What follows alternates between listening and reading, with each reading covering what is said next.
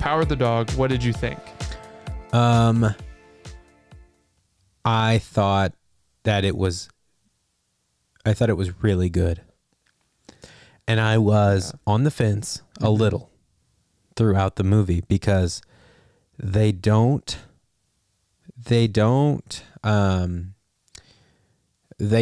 that their audience is 100% bought in. Yeah.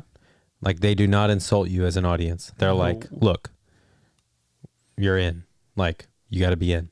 You have to be paying attention. The filmmaker trusts you completely as an audience, where it's like, like, we're in this.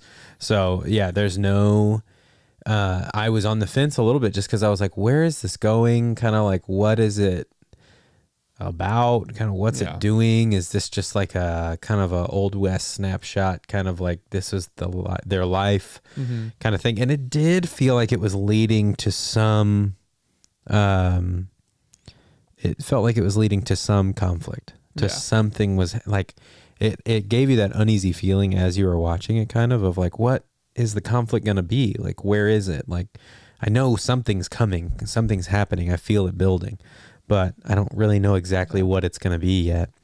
And so the movie really, it's almost like Ali, you know, the famous boxer. Oh yeah. Where he's like, you know, waiting it out. Yeah. He's like waiting to throw his like winning combo of punches to like, you're like, oh, this is graceful like a butterfly, and then it stings you. Yeah, where it's like okay, so it kind of waits till the last little bit, and then it throws the knockout punch, you know. Yeah, it's a movie that asks you to infer a lot of things. Like, instead of like showing you something that happens like directly, it'll make you infer what happened, and like and part of that sounds like bad storytelling, but if you think about it, it forces you really to dig into the character's psyche. Right. And yeah, like you said, it's one of those movies where you really don't know what it was going after until like the very final minutes of the movie. Well, and also, this is a great movie for us to talk about in this episode because it is based on a book that is not thought to be autobiographical, but there is speculation because the author grew up like in that area and like in that lifestyle kind of, that it could be that hopefully it's not anything that his actual life was like, because it's pretty dark, but that, you know, maybe he was drawing on something he saw or some stuff like that. It's certainly, that is kind of the area he grew up in. It's certainly commentating on a real time in America history and like how masculinity was perceived at that time. And I was reading something from the director Jane Campion, and she was talking about how it's really important exactly when it takes place in history, like the 1920s, where it is a Western, there are cowboys, but she was like, the Wild West was over, and so these cowboys are trying to be the cowboys of old, so there is this performative aspect of it. That's one element I really liked about it, where it was like there were some characters that were fully embracing the future, and some were clinging as hard as they possibly could to the past and the old way of life. Well, and I don't, at first, were you buying Benedict Cumberbatch as like this rough, like get his hands dirty man's man? You know, because I heard something interesting about that casting. I was, I bought that he was a real cowboy, like that he knew how to be a rough and tumble cowboy. Like, I bought that part of it, but I, like, as the movie went on, is like, this guy's not a murderer. Like, this guy isn't this guy's not a killer. Yeah. He kind of puts that on, like he is kind of rough around the edges and is crazy and could do anything and kind of a loose cannon and all this stuff. But he, like, I was like, this guy is not a killer. Like, this guy's not, like, deep down, he's not that. Yeah, I read that she casted him because he's more known for playing less like quote unquote archetypal manly characters. Sure.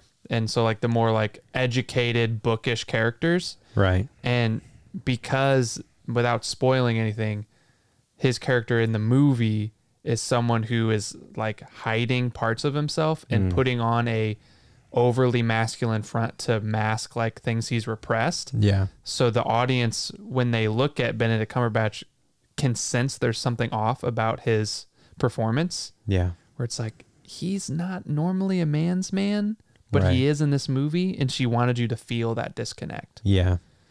Well, that being said, I do think Benedict Cumberbatch did a great job of playing that out, like playing the like experienced rough cowboy. Like he did a good job of that. It was a really interesting character study to watch him the whole movie like slowly unravel and feel threatened by his brother's marriage, and then feel threatened by his new nephew, who is like directly like feminine, like and like the other cowboys are kind of calling him like derogatory names, you know, you can fill in the blank, and you can get the sense that his character inside is struggling with that, but is repressing it. And to see him like slowly unravel, and how men in those days and even men today repress their true selves, and like how that hurts people. Like it hurts you and it hurts people around you, like how he harasses Kirsten Dunst. Dude, the piano scene had me so tense. I had to pause the movie. When she went to play the piano, I had to pause the movie. I was like, and he's kind of waiting there in the bed. In the upstairs room. That was crazy. Without giving too much away, I do want to talk about the ending of the movie where they read the scripture verse, right? Do you remember what the scripture verse was? It's the I don't remember exactly what psalm, but it's the one Jesus reads on the cross. I'm pretty sure it's that same psalm. And it was, the first half of it was about protecting people from like violence or something like that, right? I was hoping you could remember the whole thing. Well, the movie starts with the son narrating how his mom's a widow now, and he has to do whatever he can to protect her. Right. And then at the end, he reads the scripture about, lead me from my enemies and from the power of the dog, or something like that. I can look up the verse. I thought that was a really interesting way to end the movie, because the whole time, really, in the story, you do forget a little bit about, like, that's a really interesting movie title, and you forget what the title of the movie is, kind of. As you're watching. What is it? You want to read it real quick? Save my soul from the sword. My only life from the power of the dog, or my beloved from the power of the dog. My beloved from the power of the dog. So I thought that was fascinating to read that, and then to realize and connect the dots at the very end of the movie that the one with the sword wasn't who you thought it was. Right.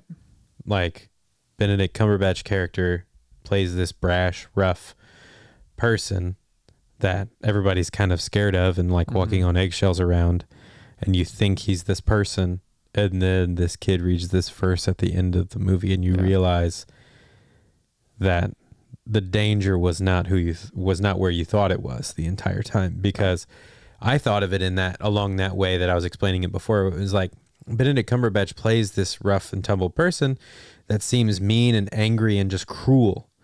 But at the same time, I'm like, this guy's not he's not a killer.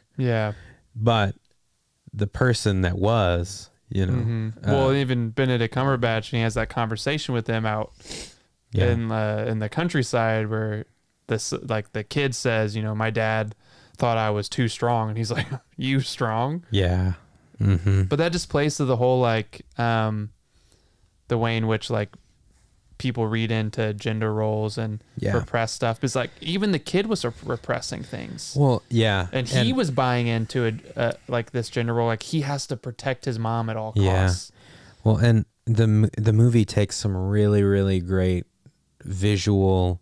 Oh, it's beautiful. Oh my gosh, there are some visually stunning parts of the movie, but just like the subtle things that they do with the rabbit, and like hinting at you what you need to know, but they're not outright coming and they're not having a exposition dialogue about this stuff.